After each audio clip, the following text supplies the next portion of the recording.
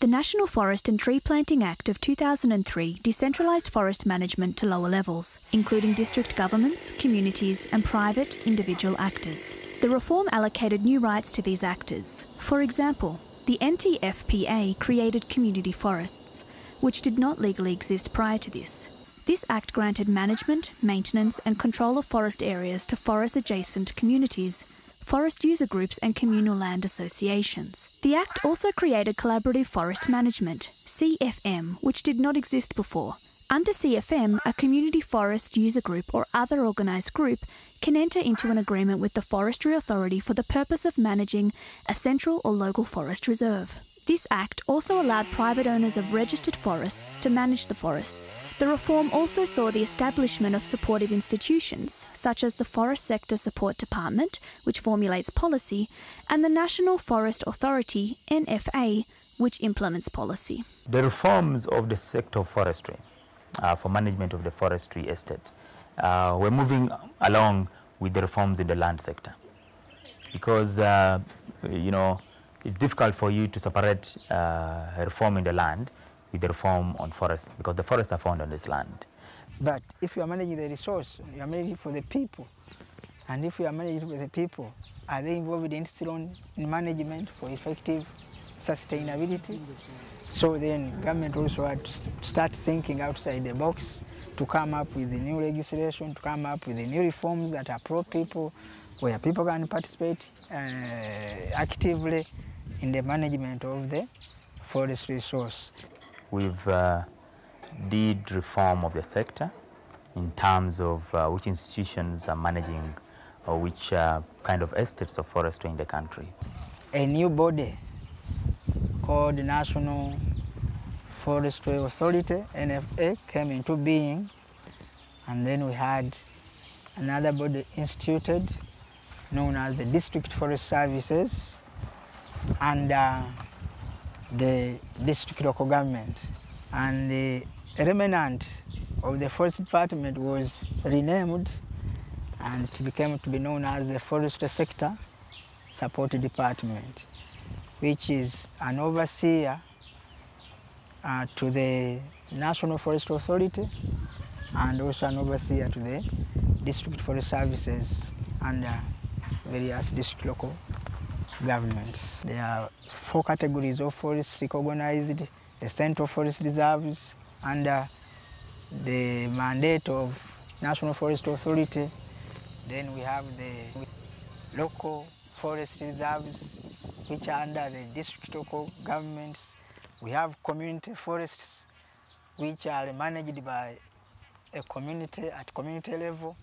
And then we have the private forest reserves, which are individual or company managed. The National Forestry Authority is tasked with ensuring the sustainable and proper management of the 506 central forest reserves in the country. In some of these CFRs, NFA works with district local governments and forest-dependent communities through CFM. The communities are encouraged to form partnerships with the National Forestry Authority to manage the forests under what we call collaborative forest management. The developers of these guidelines put an elaborate system. Some are even trials, some are tests. You try this before you go to step number this. You try this, go to step number this. Has it worked? Try it out for a few months and see. Get the concept of the other partner. Get back to paper until maybe 2-3 years when you can say, yes, I'm confident enough that I can work with this partner in the management of this forest under a collaborative forest management, and therefore let's even go into a formal agreement that clearly spells out the roles of each partner, the responsibilities and functions.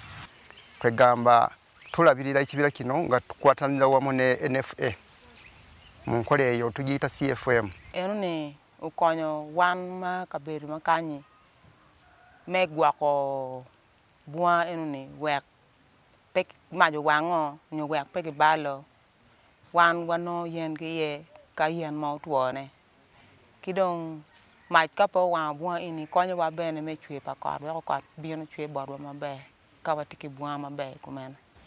As forest managers, we are very thin on ground, but with the involvement of the communities, there is better management of the central forest reserves. There are some challenges to the implementation of these reforms. Inadequate budgets, which constrain the implementation of activities aimed at securing local community rights. Onerous processes for obtaining registration and permits which can take years to complete. Lack of knowledge on rights and policies and lack of compliance to rules by communities. Unlike in the past, what I see over the last 15 years or so is that government has started to be much closer and engage more with the non-state actors. We've been working on this 10-year project, Global Comparative Study, coordinated through CIFOR. We used an approach called adaptive collaborative management of forestry, which is an approach that empowers communities and enables those communities to negotiate for their rights more. And we've seen this in central Uganda happen for some of the communities that have come into an arrangement with the responsible body of the National Forest Authority to negotiate under the CFM arrangement. Other challenges to forest tenure reform implementation include political influence and ineffective coordination among state actors, as well as between state actors and non-state actors, and in certain cases, population expansion. Increased demand for energy and agricultural products create pressures that impede reform implementation. The Ministry of Lands pursues the registration of land through a process for the community, for the communal land system. They issue what they call the Certificate of Community Ownership, which is issued by the Ministry of Land, and that is for the land. And now the certificate for the forest is issued by the Ministry of Water and Environment, where the Forest Sector Support Department is housed. And these two ministries have not been talking on the same issue. So there is need for these two ministries to constantly exchange ideas. According to the policy and according to the New Forestry Act, these three main bodies were supposed to be like they are collaborators. They were supposed to be like they are working hand in hand. They are supporting each other. But of course, there have been also challenges on the way. Sometimes maybe conflicts of interest come in, and the other body thinks they are sapping their powers by another body. Then they say, no, that is not your role, that is our role. Management of the forest resources truly is not a government thing per se. It is something that needs to bring everyone on board.